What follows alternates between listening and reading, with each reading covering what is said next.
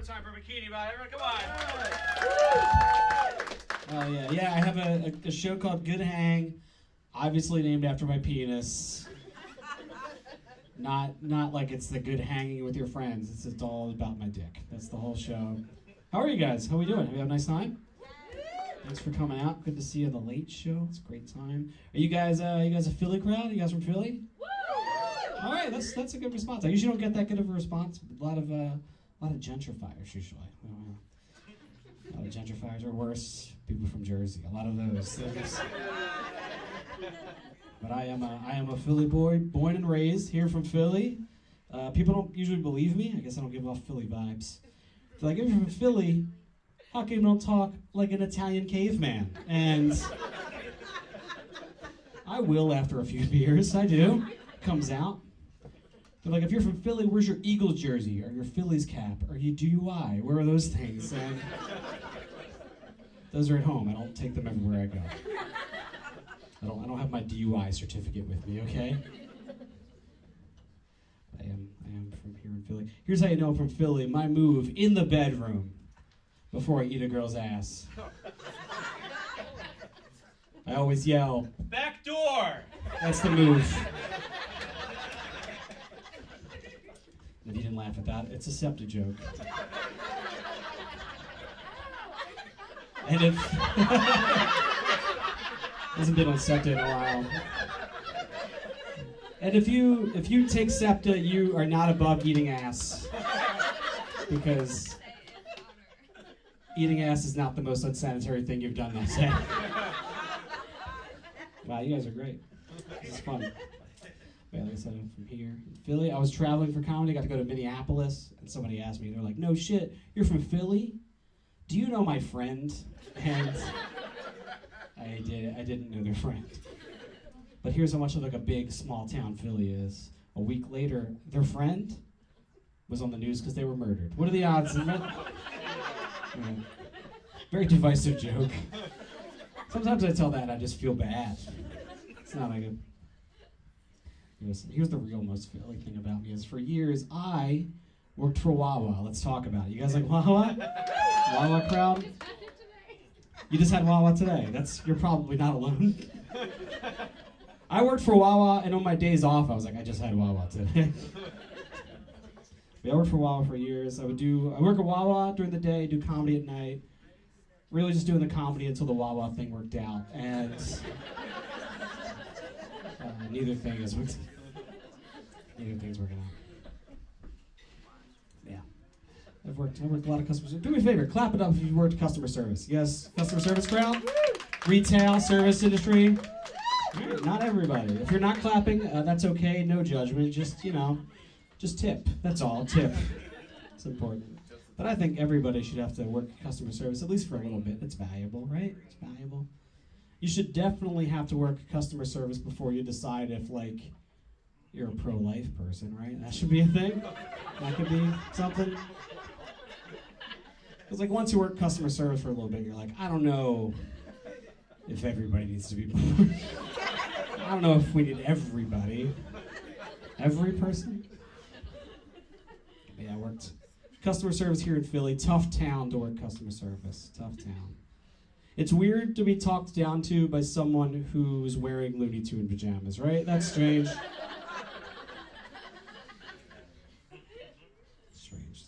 Some crazy stories. I have a coworker who got stabbed twice. The crazy part of that story, that's not why he quit. That's the crazy part. He got stabbed twice. What's that saying? Stab me once, shame on you.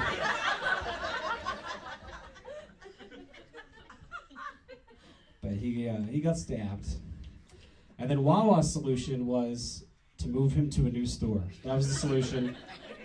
Basically, solve it the same way that you solved the priest thing, right? Just move you over here. And just like with the priests, it happened again. Oh my God. Yeah, it's pretty crazy. Yeah, I quit that job. It was pretty cool. I had a good 2022. I'm in a really great relationship. Let's talk about that. Yeah. Really great relationship. Unfortunately, my girlfriend's parents do not like me, but I am adopted. This has happened before, so I feel pretty confident I'll bounce back again, you know? But yeah, we last year we moved in together. That was exciting. Moving in with my girlfriend was great. It's the first time I've lived with a partner. That's cool. Also partner, her word. She makes me say that. She really likes partner because she is a queer woman, and she does not want anyone to know she's dating a man. So, she makes me say that. I like partner, though. I like partner. It's growing on me, right? It's like, makes it seem like we're trying to solve a mystery. And every mystery is, why are you mad at me?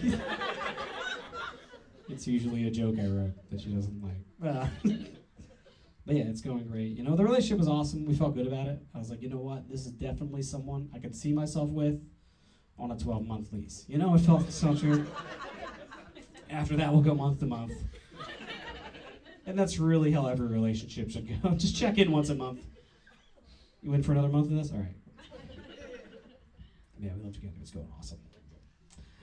We have, here's the best part of living together. We have separate bedrooms. You guys into that? All right, it was like, okay, that was okay. Did you gasp? No.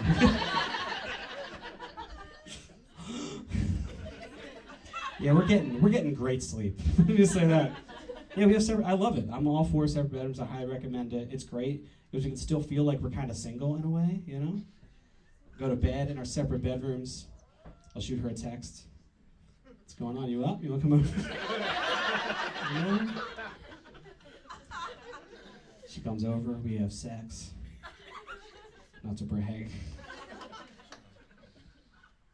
And then after the sex, I'm like, you should go. No, I'm a gentleman. I always walk her to her door.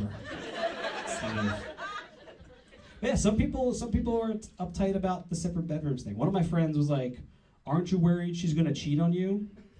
And honestly, I'm more worried about you, dude. What kind of relationship are you in where you're worried your partner's cheating on you in the next room? Just like in the kitchen doing dishes, like, she better not be fucking somebody 10 feet away from me. I'm not worried she's gonna cheat on me. Also, I do comedy. I'm out every night. If she wants to fuck somebody. You guys think she's fucking somebody right now? I don't think she is. No, I'm not sure. No, I feel pretty good. Also, if she was to cheat on me, she has her own bed to do that in, you know? That's fine. I don't have to change my sheets. What a relief, you know? Yeah, some people are really uptight about the separate bedrooms. One of my friends was like, what if you get married? What are you going to tell your kids? I was like, I don't know. It's got to be an easier conversation, though, than when my parents told me they were going to sleep in separate houses. You know, it's probably a little easier.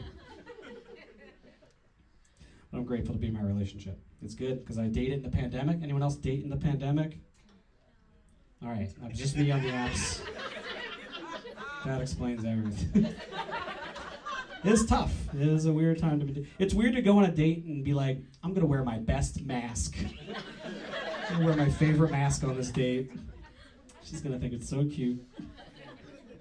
Yeah, I remember being on Tinder, and this woman, her bio said, don't bother if you're one of those sheeple who wears a mask.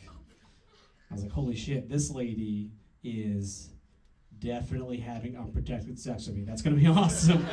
It's going to rule. I don't know about COVID, but we're gonna spread something, right? All right, let's go. When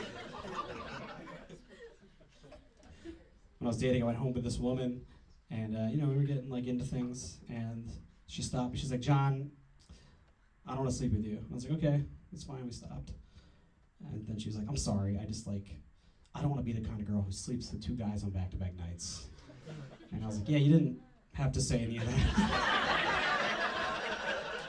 You can just not sleep with me, that's fine. And then she's like, I'm sorry, I have this date tomorrow night. And I was like, hang on. Wait a minute. I was here first. That's not fair.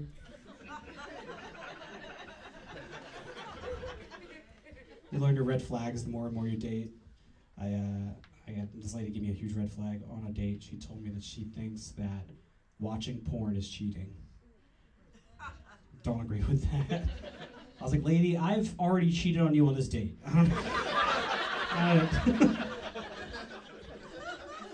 That's why I took so long in the bathroom. I'm so sorry. I was like, man, if she feels this strongly about porn, she's definitely not going to like when I fuck other people. She's not going to like that at all. You guys have been an amazing audience. Are you guys ready for your next comedian? I had such a fun time with you. Your next comic, he's responsible for this awesome show. He helps put this together regularly. He does this. He also runs awesome Don't Tell shows all over Philly. Keep an eye out for those. Let's hear from my very funny friend, Tyler Wolf, everybody.